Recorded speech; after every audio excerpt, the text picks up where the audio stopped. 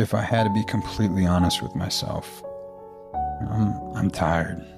I'm tired, and it's not a physical tired. It's a very, it's in the soul. It's like I'm fucking tired. I'm tired of going through this shit. I'm tired of everything not working out, and I'm just like, I fucking tried, and I can't not lie and say it's not like you don't want to live kind of thing. It's more of a, if God were sitting across from me right now, there would be a part of me that would just want to go up to him and say, listen, I'm done.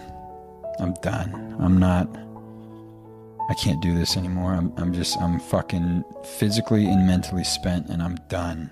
And it's a silent battle too. And it's a battle we kind of hide from the world and from the people we love and the people we want to love or want to love us, because who wants a broken person?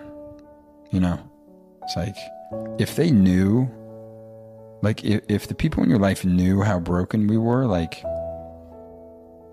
would they stay? And then that raises the question of, like, how do I fix this? Can you fix this?